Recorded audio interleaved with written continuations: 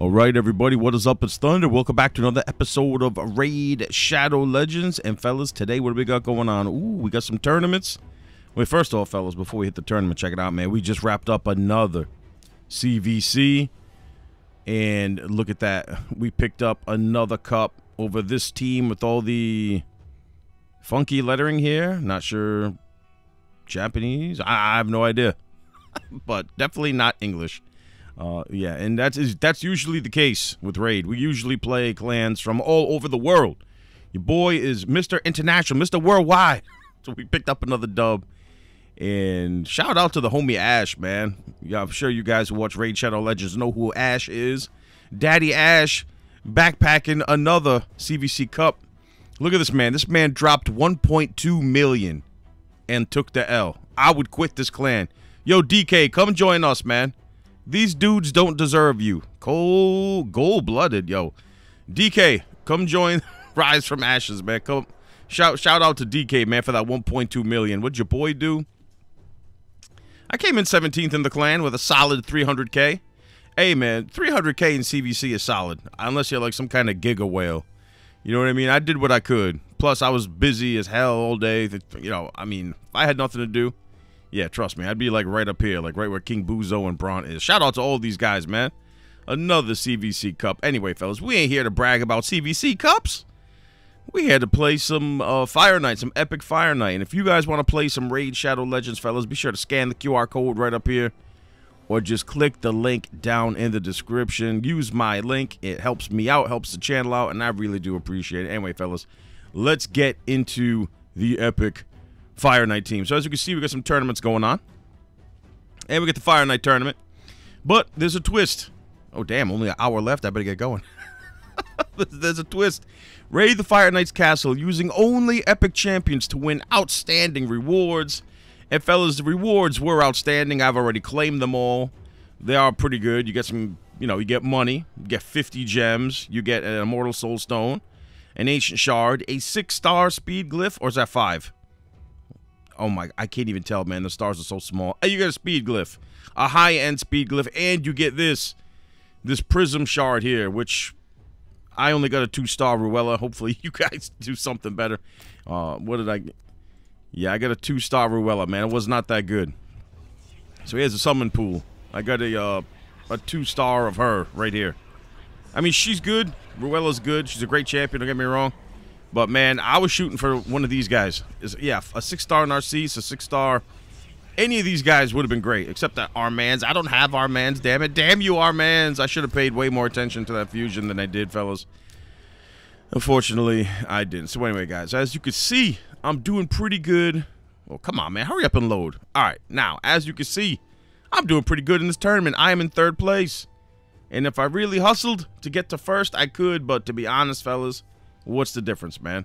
You know what I mean? 5 more mythical charms and 2 more pieces of gear of the same rarity. Like, if this was mythical or legendary, maybe I'd push.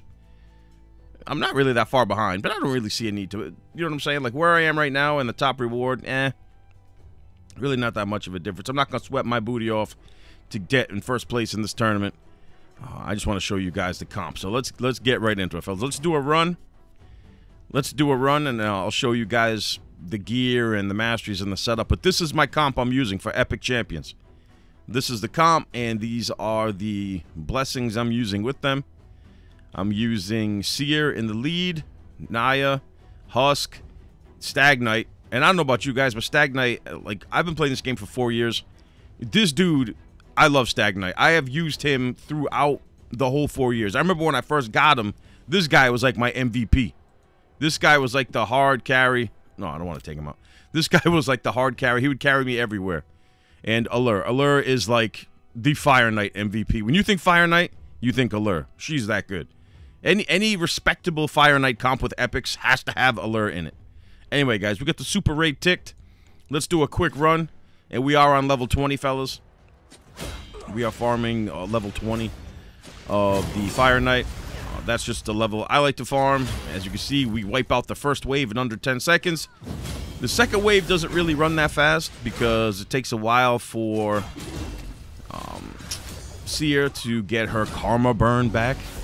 And yeah, Shadow giving love for another CVC dub. I think that's our 40th cup now. Yeah. Anyway, yeah, we ain't here to talk about CVC, man. We ain't here to flex about our CVC cups. We're here to show you guys how to take down this Fire Knight.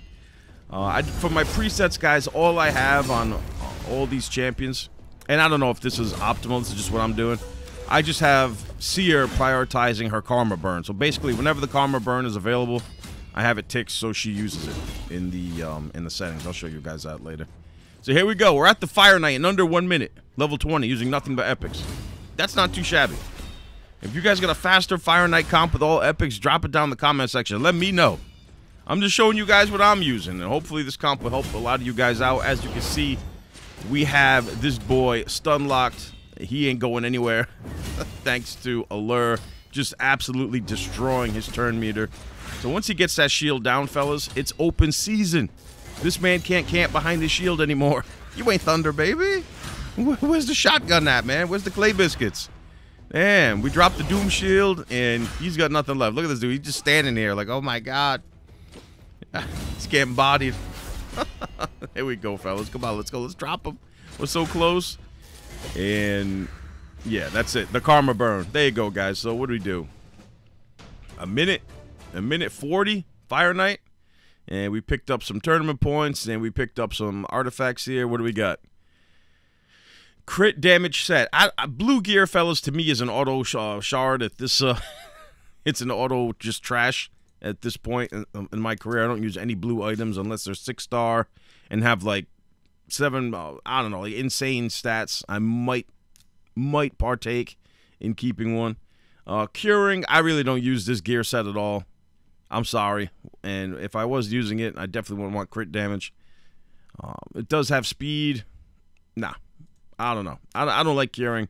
There's only a few sets in this game I really like using, and curing ain't one of them. So there you go, fellas.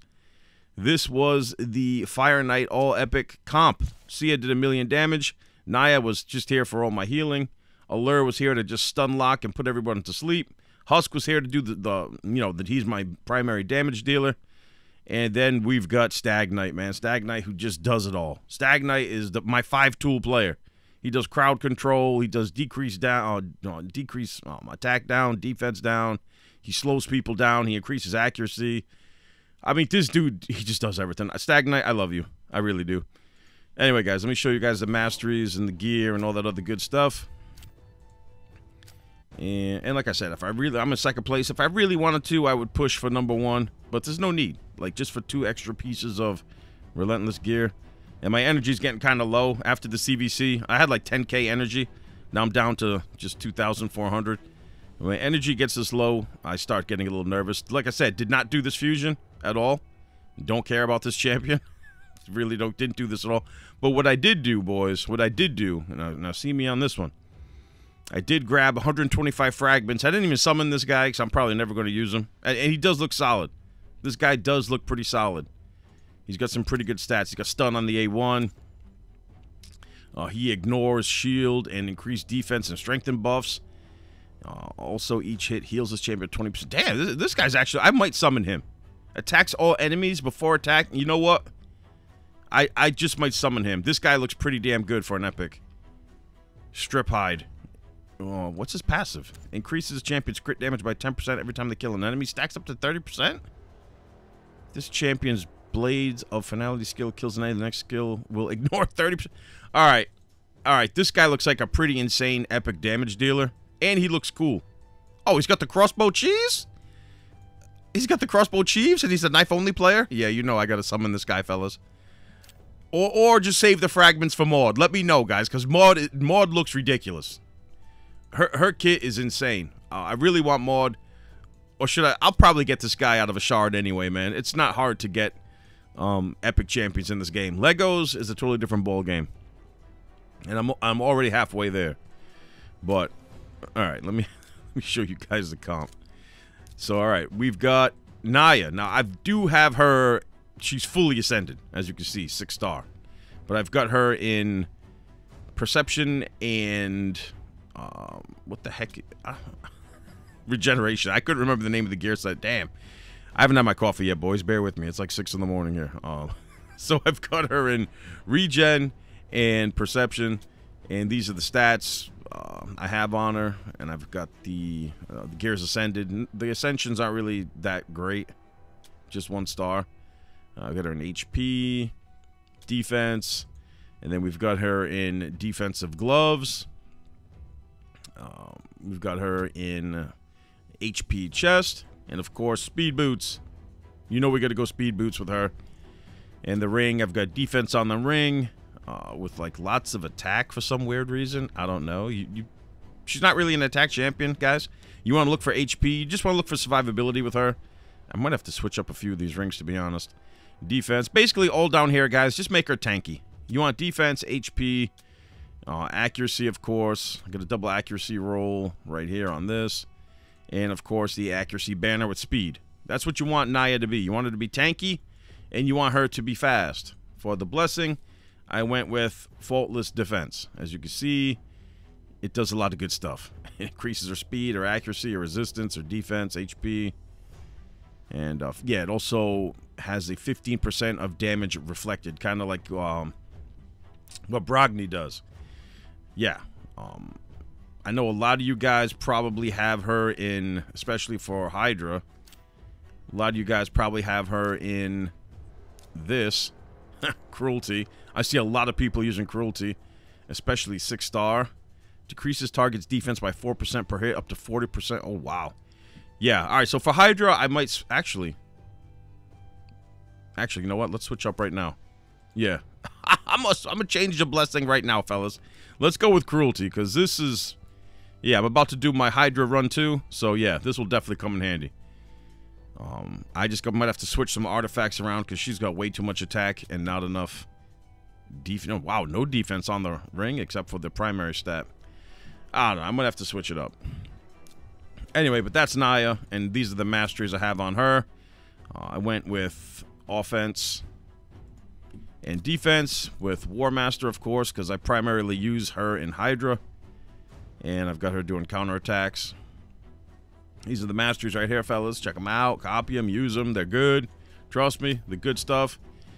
Next, we've got Allure. And Allure is the Fire Knight Specialist, boys. The Fire Knight Specialist. I've got her in speed and perception. And there you go. These are the stats. Double speed. You want to make her quick and accurate. That's what you want her to be. Quick and accurate, and kind of tanky too. Even though I think she's an attack champion. Yeah, she is an attack champion. But I primarily use her in PvE. She is not really a PvP champion at all. I mean, she could be. It all depends on your level and where you are in the game. So standard, attack, HP, defense. Down here, I have her in crit rate. 1% HP. Can we glyph that up? Yeah, let's see if we could glyph that up.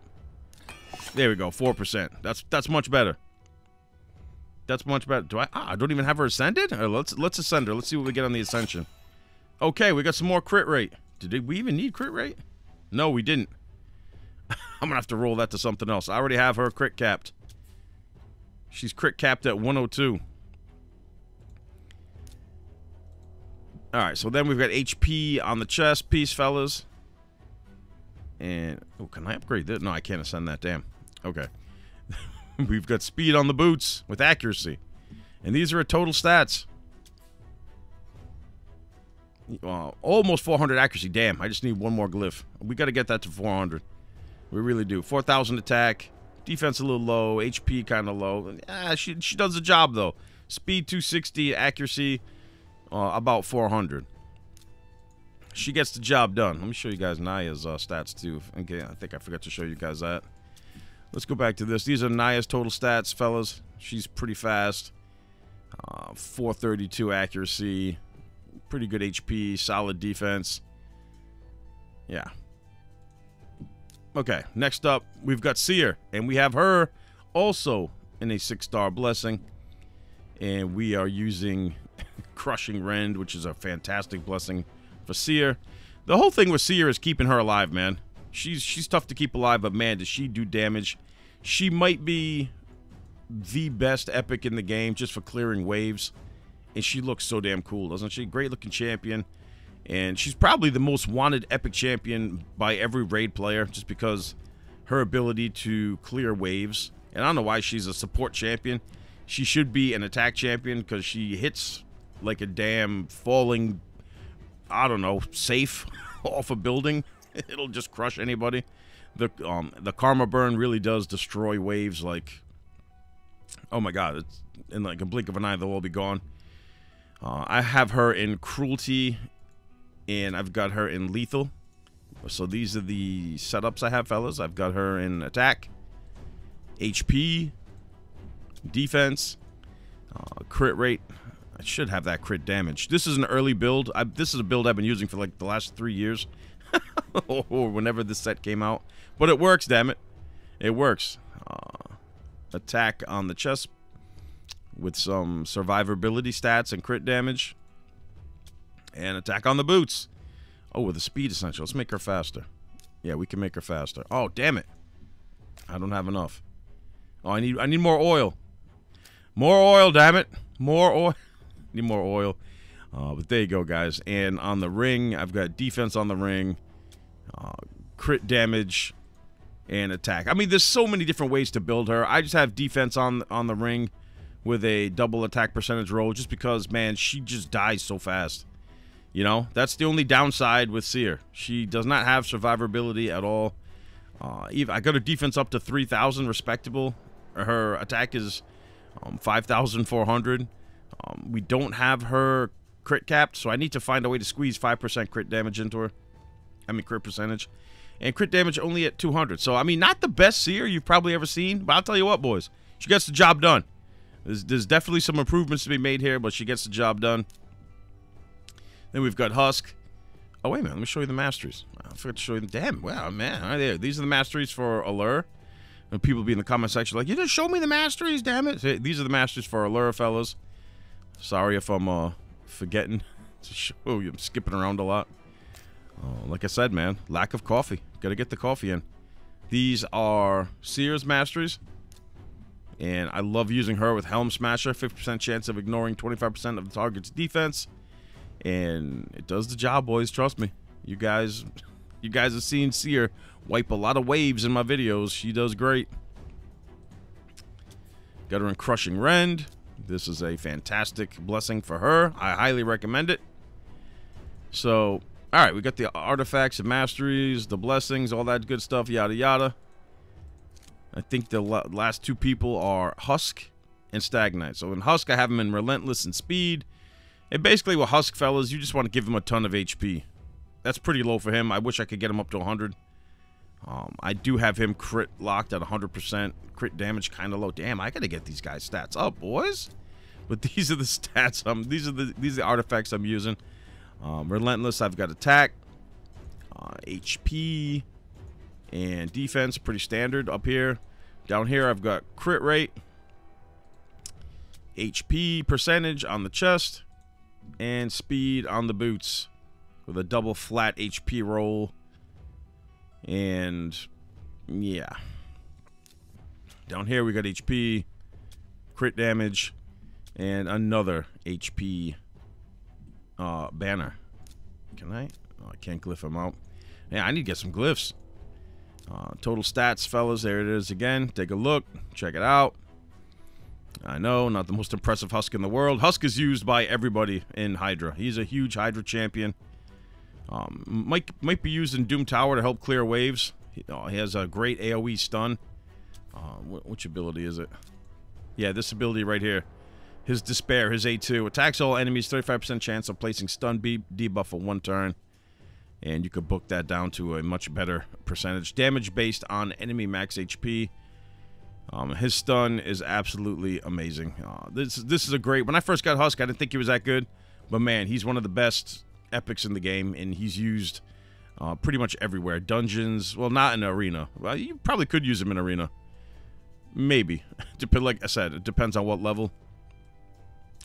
But man, he looks just so cool. He's a huge Hydra champion, though. Hydra's probably the #1 area where he shines. Let's check out his ratings. Yeah, so Clan Boss and Hydra. I'd rate this guy a 5-star in Hydra. I don't really use him in Demon Lord, but Hydra is where I use him the most. Dragon Lair. Yeah, he'd probably be pretty good in Dragon, too. Yeah, but we're using him right here in Fire Knight. I guess I'll give him a 4 for Fire Knight. I give him a solid 4. I give him a solid 4 for Fire Knight. All right. Masteries right here, fellas. Showed you the gear. The blessing. Let's move along. Let's move along to the final guy, and this is my favorite epic in the entire game, fellas. We were talking about Stag Knight. I have him fully... I even got him a skin. I like him so much. Look at that. I won't even buy a skin in COD, but I'll get one here. Just because I love this dude. I got him in this cool skin. What is the skin, anyway? The Gilded Glider skin. Yeah. That's his classic skin. This is when I first met Stag Knight. But, you know, he's been such a great champ for me. I went and bought him some new clothes. He looks cool. Look at that. So Stag Knight, man, you are probably my favorite epic champion in this entire game. If you guys pull him, congratulations. Look at his ratings. Like, honestly, it should be 5s everywhere. This guy is amazing. What? Nah, I'm good, bro. I ain't getting no damn virus. At least I hope I'm not. I hope I'm not. All right, guys. So let's go to the build on him. Stag Knight. How do I get up? What the hell? What am I doing? Dude, Thunder, you good? All right. So we got him in perception sets. We got him in a crit damage set, and we've got him in... There's a lot of sets going on here. Supersonic, perception, crit damage. He's got a lot going on, fellas. This is an intricate build. And let me show you guys the total stats on him right off the bat. I do have him crit capped with 203% crit damage. I've got him in 358 accuracy, 217 resistance. Man, I thought, wow, man, look at these guys' stats. They're really not that high. What am I doing? 56,000 HP. I thought it was like at least 80. Attack a little low. I'd like to get that to 3,000. Defense is solid, and he is a defensive champion, I believe. Defense 3,800. Solid for PvE. Again, these are not PvP stats. I don't use these guys in PvP, but they're pretty solid numbers for PvE. And this is the gear I have on him, fellas. Perception. You want him with accuracy. You definitely want him with accuracy for this reason right here. His A2. This will save you in this game. This decreased defense and decreased attack will help you beat a lot of levels. His A2 is absolutely incredible. And he's got a decreased speed on the A1. And he even has an accuracy buff for one ally. And this guy just does it all, fellas. And I got him on the faultless defense blessing here. I know a lot of people like using Stag Knight with this blessing right here. Where is it? Yeah, Phantom Touch. But I don't know. I think he does enough damage in the build I have him in. I don't really need that. I'd rather have him in the faultless defense. I want to keep this man alive and keep him doing his thing. So we got perception across the top, guys. These are the artifacts. Here I've got him in crit rate. I've got him in a defensive chest. And, of course, speed on the boots with a double defensive percentage roll. Some crit rate, some attack, some resistance. You know, this is just a great all-around build for Stag Knight. He is a support champion. We got defense on the ring. We've got crit damage on the amulet. And accuracy with a resistance roll on the banner. Pretty solid banner here. We've got one roll into speed and HP and defensive percentage. Oh, damn. Can we glyph that out? Wow. All right. So we got lots of room for improvement with glyphs. And we can make this guy even more studly than he already is. But, yeah, that's the Fire Knight comp, fellas, using all epic. And these are the masteries. Did I show the masteries with Husk, damn it? I think I forgot. These are the masteries for Stag Knight, fellas. Let me go back to Husk. I think I forgot to show you guys the mastery. Oh, my God. These are the masteries with Husk, War Master, because, like I said, this guy's a big clan boss champion. And defense just for counterattack. You want to get as much damage as possible. 50% chance to counterattack with Retribution. Yeah, these masteries are pretty damn good for clan boss, which is pretty much where you're going to use Husk mainly. And Stag Knight, you could use him everywhere. I mean, honestly, you probably could even use him in PvP. When I first started playing, I think my main PvP comp was like Arbiter, Stag Knight, Bad El Khazar, and like somebody else. And I remember doing great. I remember doing great with that comp. Anyway, fellas, that's the all epic Fire Knight comp. I got an hour and 20 minutes left. Do I want to push? Is it even worth it, fellas? Is it even worth pushing this tournament? Like I said, if I wanted to, I could easily finish #1 with this epic comp. But just for 2 more pieces of gear, which probably be insta-sharded, nah, I'm good. I'm good. So, Quilo, you can have #1, man. I'm good where I'm at. You know, I don't think this guy will catch me, but you never know. Sir Wasson. As long as I'm in the top 3, I'll be good. Maybe I'll do another run just for good measure. Just for good measure, let's do another run. But anyway, fellas, that's the Epic Fire Night team. I hope you guys enjoyed the video. If you guys like, if you guys have any improvements, any suggestions, what champions do you like to run in your all Epic Fire Night team, drop down in the comment section. Thank you guys all so much for watching, and I will see you on the next one.